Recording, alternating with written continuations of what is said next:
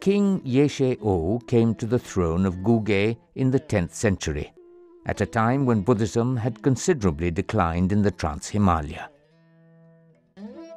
What troubled him most was that even the little practice of the religion which continued had degenerated and was colored by local magical rites.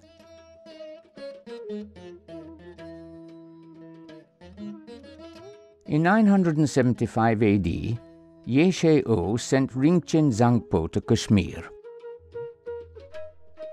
This arduous journey to a center of Buddhism was to bring back scriptures with the original and pure knowledge of the faith. The mission was also to bring back artists to build, paint, and sculpt new temples in Guge.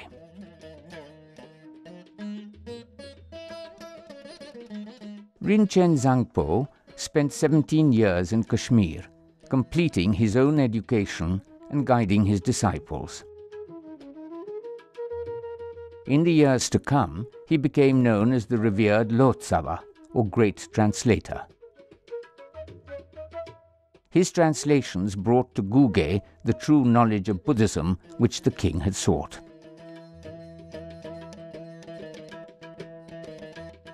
In the 4th century, in the Buddhist centers of Kashmir, the Yogacharya school of thought had developed.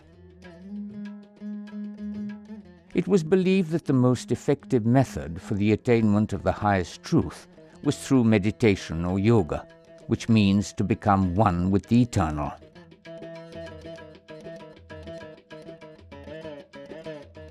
The different aspects of the wisdom of the Buddha were personified as the 5 Buddhas: Akshobhaya, Ratnasambhava, Amitabha, Amogha Siddhi, and Vairochana.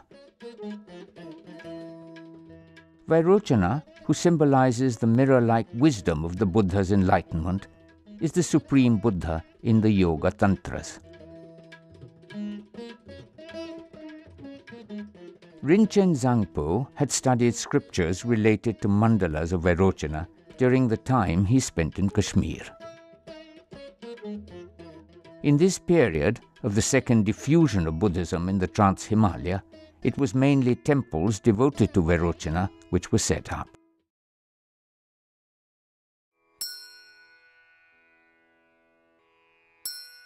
It is believed by the people of the Trans-Himalayan lands that Rinchen Zangpo made 108 monasteries and temples.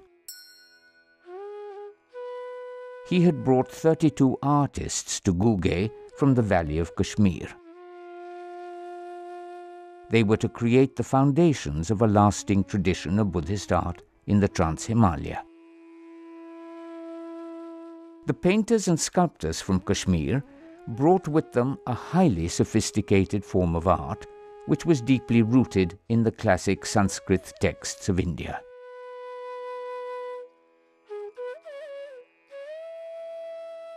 In the Indian philosophy of aesthetics, it is believed that the ecstasy we experience on seeing something truly beautiful, whether it be in nature or in art, is akin to the final bliss of salvation. The moment of the experience of beauty is one of the highest states, in which the veils of the illusory world are lifted and one sees the grace which underlies all of creation.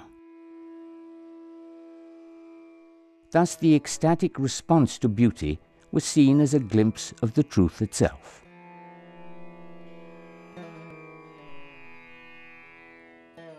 From the 5th century onwards, the hallmark of the finest Indian art was the deep and inward look on the faces of the figures.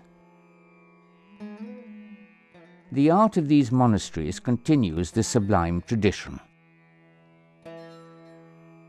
What makes the paintings and sculptures here unique is a sense of lilting grace which awakens joy within us.